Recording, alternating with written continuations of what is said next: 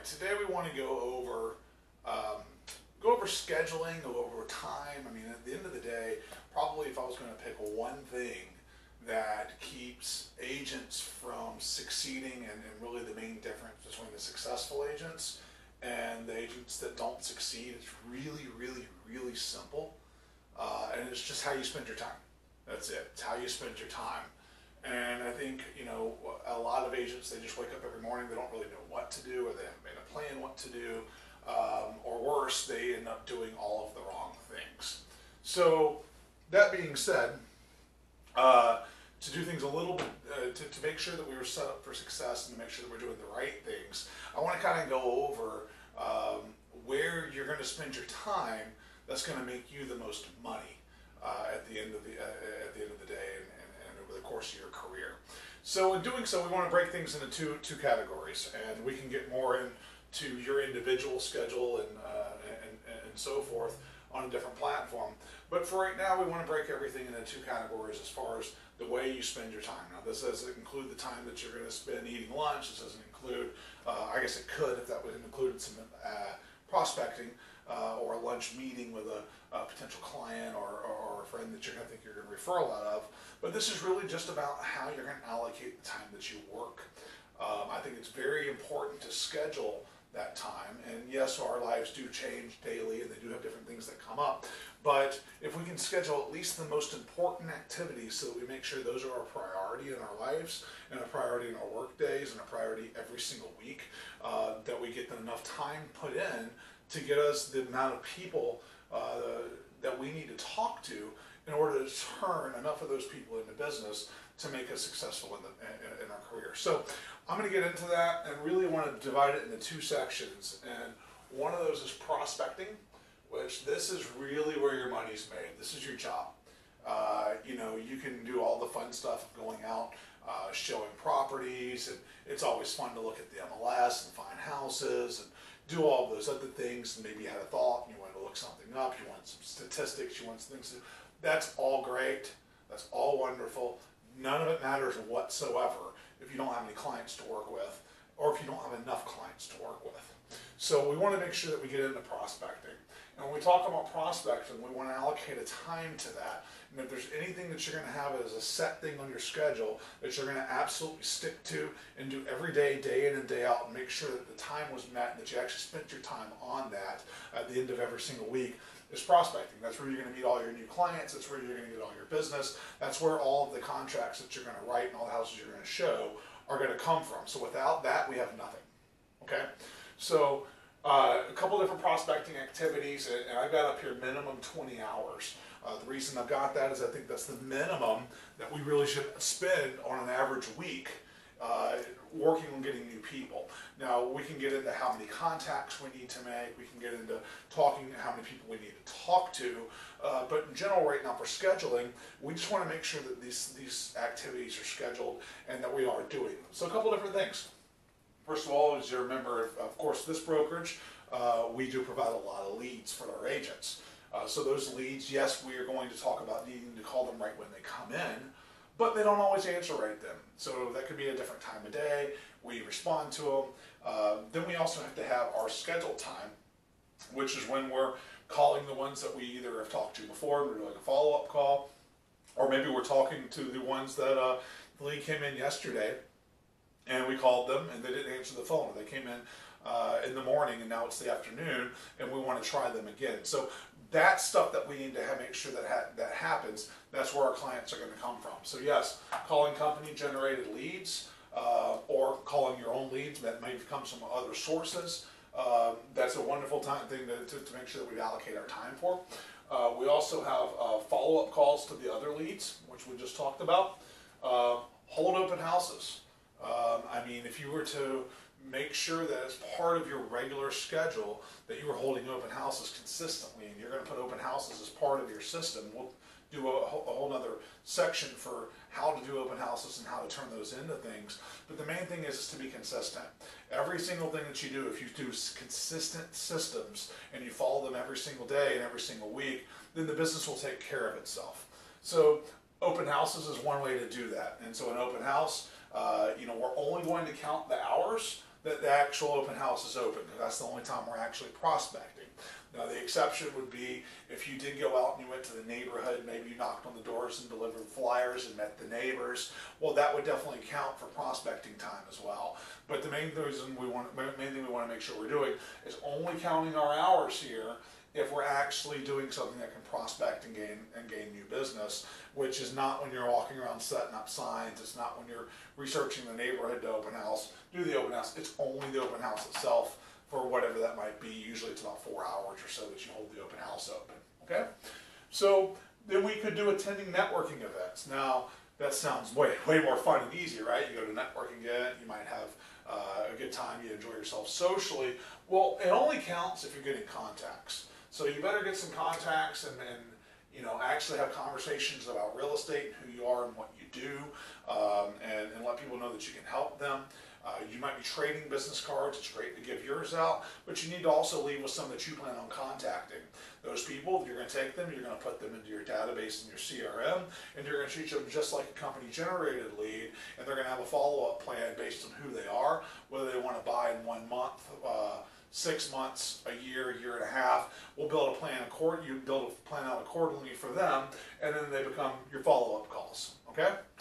So you could host events for friends and family. You might have a dinner at your house. You might host some kind of local get-together with people and so forth.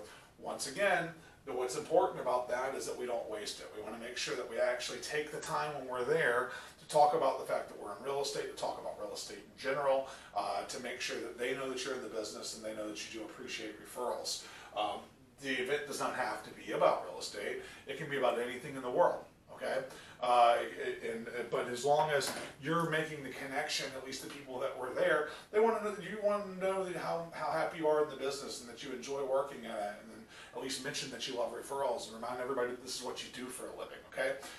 And then we have call friends, family, meet them in person. I mean, you know, a weekly coffee, a weekly coffee with a friend, pop by somebody's house just to say hey to them, catch up, you know, anything that can get you in front of people who already know you, and also make sure that the conversation does include the fact that you're in real estate, the fact that you enjoy what you do, the fact that you're part of an amazing brokerage that helps a lot of people and provides an amazing service, and you know, all the cool things that we have, technology and so forth. You know, just let your friends know how great it is, and let your friends know that you would appreciate referrals. Same thing with family members. We don't necessarily, I've never gotten into the whole idea of call and ask, hey, right now, can you help me out? I need a referral. You don't have to do that. You can. It works. But the main thing is that you consistently are staying in front of everyone, and that you're consistently allowing them to know that it is what you are in the business you're in, and let them know. Let them know that you love referrals. You can do it very softly. Okay? So we have that, and one of the things I want to make sure that we're doing is dividing the prospecting time from our servicing time. Okay?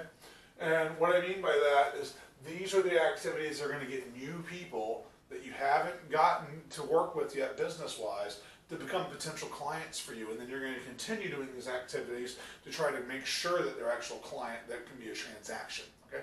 They all won't.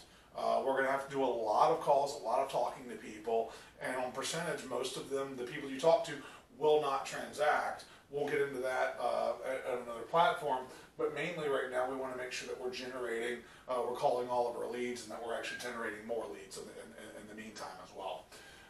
Now, servicing. Servicing can make money. There are some money-making activities that are in servicing, but as far as your scheduling is concerned, we really want to make sure that we divide servicing the lead from prospecting and creating the lead.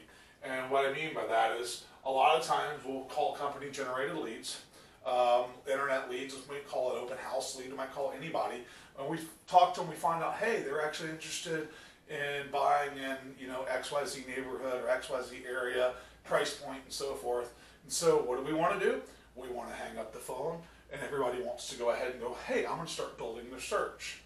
Well, the challenge with that is the mindset and the time. You were calling people, and now you've stopped calling people and started servicing people. So your brain has just gone from the mode of wanting to contact people and actually stay on top of them and stay on top of that part of it, making more phone calls, talking to more people. Once you get in a rhythm of that, you're going to get better at it. And if you do it for an hour and a half straight, you're going to become really good at what you're saying as you get going. If you're stopping every time to service, then what's going to end up happening is just from going from calling to servicing, you're going to find out that you wasted time. From going back from servicing to calling, you've got to get mentally ready again and get back into wasting time. Or get back into doing the right thing and not wasting time and spending the time on the phone. So instead, what I recommend is that we actually go, and when we're calling company generated leads, calling any other leads that you might have, make the phone calls. While you're on the phone, make some notes. We have a place in your broker provided CRM that you can put important notes. Make your notes there. And then maybe just jot their name down on a piece of paper. That way you know to go back to it later. But you make the notes while you're on the phone call. All you have to do is jot their name down. Don't build the search yet. Just let the person know before you get off the phone call that they're going to have it by end of business day. You can say, hey, I've got some things going on. I'm going to an appointment. I'm working on some things. I'm going to have it to you by the end of the day today. Great. As long as you fulfill that and service it by the end of the day, you've done what you promised, and they're going to be very happy with you. Okay? And obviously, it's probably going to be there way faster than that, because you can, as soon as you're done with your prospecting for the day, now you can go build your searches. So once again, instead of making a phone call, stopping at when you talk to somebody and building a search, instead of doing that, we find it much better to actually make the phone call. Just jot down some notes while you're talking to them, hang up the phone, make the next phone call. If you do that for an hour and a half straight, that's fantastic. And you're going to find that after about an hour and a half, you need a break. If you do need a break, I would take a break, walk around 15, 20, 30 minutes, and then you can come back in. If you've still got prospecting to do that day, you can continue again, you'll have a fresh mind. But for that good hour and a half straight, you shouldn't do anything but make phone calls, okay? We've got showing houses. Showing houses, obviously, that's where we get paid. So I see a lot of agents that they finally get one client.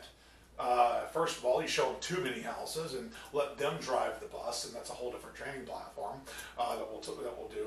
But the main thing is you take all these houses, you go showing all these houses, and then you got your one client, maybe two clients, and you're working on building searches, you're working on showing houses. You're going to work with those people. Let's say you had two clients that you're spending all your time working with showing houses and building searches, and then what ends up happening is one of those clients buys a house, the other one, something happens to them. Life happens all the time in our business, so maybe anything can happen, but for some reason they fell off, they're not going to buy a house until maybe next year, maybe they lost their job, anything can happen. So you spend all this time allocating 100% of your time to showing houses and building searches. Now you got one thing under contract. Now what people most agents want to do, they want to go take time to working on all this contract to close stuff. Well, of course, at our brokerage, we pay a transaction coordinator. A transaction coordinator is going to do 90% of what needs to be done from transaction to close. You still need to do your job, but you need to let the transaction coordinator do their job so that you have time for prospecting. Okay? So what happens to a lot of agents, they end up working on that one contract, they call the lender, they want to do all of these other things that aren't really necessary to do, but you feel busy because you're servicing your contract and you think that's important because that's how you get paid. Well, yes, there's some basic things you need to do. In our brokerage, most of it is going to be handled, time-wise, most of it anyway, is going to be handled by our administrative staff that we employ. So, as far as it's concerned, going back to the problem with that, you've now prospected somebody, you've gotten somebody, you've shown them houses, you built them searches, you got them under contract. Now you're spending all this time, and what happens is this 20 hours starts dwindling. So then finally, you go close on this house, maybe. You get a check for it, and that's great, but now you've got no business in the pipeline. So when you get to your week, and you're looking at your week, and you're building your schedule, and I'm a firm believer that everyone should have a written schedule that they plan to stick to. Now everybody says, that's hard to do. Sometimes I get a showing here, sometimes I get this there. Okay, great, I get that. However, if you can at least schedule this time and stick to it, I will guarantee you that if you can spend 20 hours every single week looking for new business by either calling your leads, following up on your leads, Not building searches, but actually calling, following up, going to do an open house, maybe do a network again, call friends and family, do a weekly coffee meeting, become a better friend, see your people, see people that you know, see them more often, reach out to acquaintances that are sort of friends, see how they're doing, see what they're doing in their life, haven't talked to them in a while, check in on them and let them know that you're in real estate, call them back 2 or 3 months later, stay in touch with these people, have a plan to follow up with everyone all the time.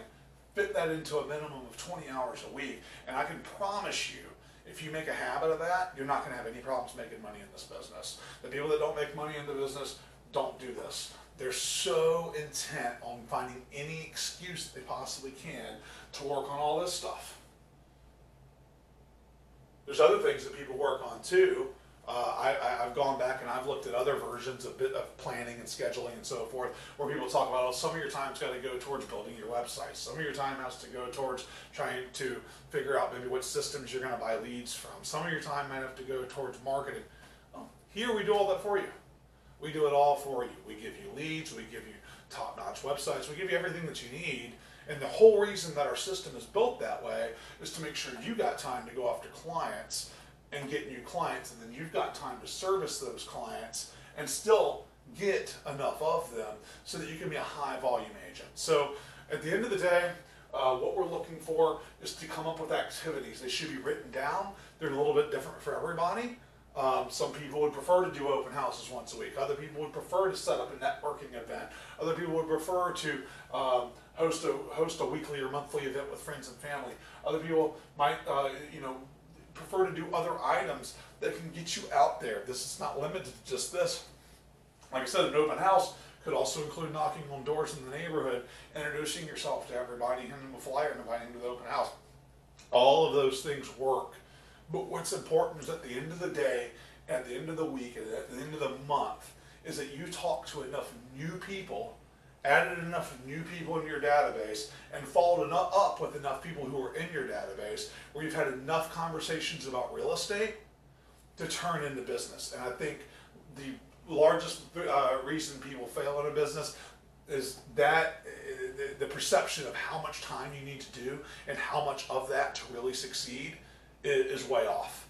And if you're not really putting in around 20 hours, you're brand new in this, if you're new in the business especially, you've got plenty of time, especially at this office. You don't have to build a website, we did it. You don't have to worry about how to do marketing and branding. See me, we'll take care of it, okay? All you need to worry about doing is meeting as many people as possible, having a conversation with them about real estate, making sure that every person that you meet and talk to is in our CRM, make sure that there's notes next to every single person, and make sure that every single person has a follow-up call in the future so that you can reach back out to them, talk to them again, and once again, it could be a friend or family member that you're just making sure you talk to once a quarter. And when you talk to them once a quarter, you're making sure that they know you're in real estate and that you love referrals. You don't have to go, hey, I need you to give me one. Just make sure that they know, okay? And then let's talk about who that you have do you expect to be a referral generator. Let's make sure we pay attention to those people and give them the attention needed to make sure that we retain them as a referral generator. And let's take the ones that might refer you and make sure we meet them enough and we're in front of them enough to where they want to refer you. What I mean by that is the difference would be, hey, I know someone wants to buy a house. Do you know anybody? And they might say, yes, I know you. What we prefer is somebody just says out in passing, goes, hey, yeah, I'm thinking about buying a house. And without being asked, they go, you have to talk to this guy. That's what we're hoping to get. And so that is what consistent calls do to your database, consistent face-to-face meetings. If you can meet them in person, your chances of converting and get something out of it are going to multiply versus if you're just going to talk to them over the phone. If you're going to text them, well, your chances are a lot better texting them if you can actually talk to them and if you can talk to them over the phone, and then your chances become even more when you meet them. So keep all of that in mind, that our goal is to talk to as many people as we possibly can, continue to add people to our database, and then make sure we're following up and keeping in touch with those people. Then we'll come over to the servicing side, but without the prospecting side, you've got no one to service. So if you're spending too much time on your servicing side, or whatever else we might be wasting time on, or whatever else we might think is important in the business, then you're shooting yourself in the foot. Where if you can just make sure that a minimum of 20 hours a week is written, it's on schedule, it's followed, and it is your absolute priority, 3 or 4 or 5 hours, whatever here and there in the day. I mean, you know, if you can just go after that as a goal, 20 hours a week are spent on some kind of prospecting activities, write it down, follow the system that we teach for follow-up, which is in a different training. Do all of that, and I promise you'll never be short of money in this business. Thank you, and I hope you guys have a wonderful afternoon.